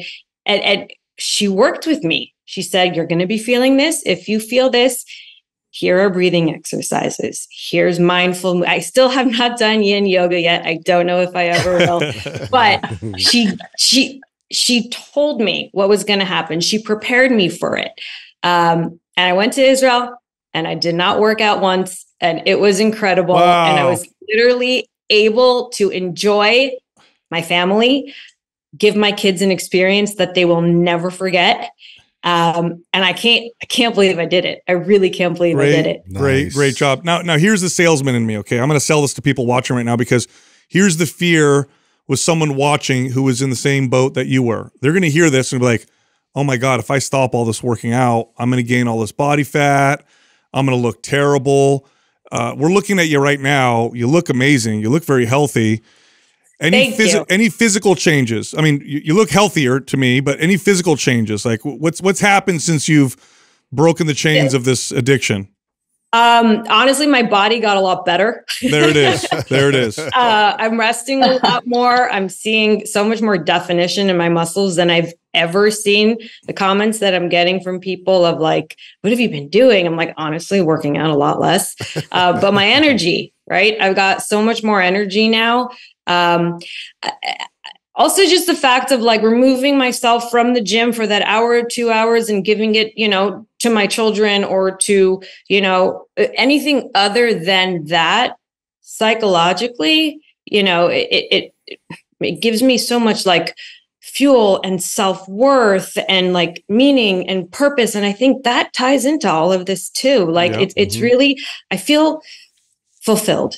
That's the only word I can really use right now. Excellent. Well, this is amazing to hear. I knew this would happen. I'm so glad we sent you up with the best. Yes. Christina, thank you so much for doing this. I'm glad it worked out. And I'm glad other people got to hear this, especially that last part, because that's the biggest roadblock is people are afraid if they change, oh, that means I'm going to sacrifice, whatever gains I've made. You will look better if you do it right. Guys, I want to say a huge thank you to you guys. I really, really do. And this is not something that has just affected me. It's affected my kids. It's affected my friends. It's affected my relationships. I mean, you know, you guys did something to help me out, but you've got no idea how this affected so many other people besides me. So thank you from the bottom of my heart. Thank you very much. Thank you. Thank you both. Thank you so much. Great job. Bye. We'll see you guys. Bye. See ya. You know, one thing I want to comment on for coaches and trainers listening right now, and she kind of said it quickly, and you might not even have noticed what a big deal this is. But if you're a trainer or coach, one of the most effective things you could do to build trust and adherence and consistency with your client is to tell them what they're going to feel before it happens. Two reasons. One, when it happens, they're going to look at you like, oh my God, you know what you're talking about. What are you, a wizard? Yeah. Number two, they're prepared. Because one of the most challenging things for somebody is when they go into a new challenge and they're not prepared. So they automatically, typically, will default into their impulsive behaviors. But what Christina did is she set her up. She said, look, you're going to go on this trip. You're not going to work out. This is what's going to happen. You're going to feel like this. And when that happens, I want you to do this. Here's these tools. That's right. And so really it only solidified their bond. It built more trust in her coach, which is everything. And she set her up for success. And I think that we really need to, coaches and trainers, this is something that you need to do with your clients. It will make you so much more effective. Oh, this is this isn't just important for somebody who has, you know, some sort of disordered eating or bad relationship. This is every client. It doesn't matter. Yeah. Every client comes in with expectations of what they think, and most of them are wildly skewed. And if you're going to be successful at what you do, learning to forecast that for them from the very beginning will set you up. I mean, we cover this in our course that we've been doing, and this is something that I can't stress enough on for someone who's trying to build their business, how important it is that you set the expectations correctly from the gates. You'll see a huge difference, not only in their adherence to it, but the success in your business too. Totally. By the way, where do they find Christina? It's Mind Over Matter. Is that the name of her business? I think that was the name of her coaching business. Something like that. I'll look it up. Make sure we have that up when she's talking for people who want to contact her or find someone like her. Look, if you like the show, head over to mindpumpfree.com and check out all of our free fitness guides. If you have any fitness goals, you want some free help, go check those out. Also, you can find us on Instagram. Justin is at MindPumpJustin. I'm at MindPumpStefano. And Adam is at MindPumpAdam.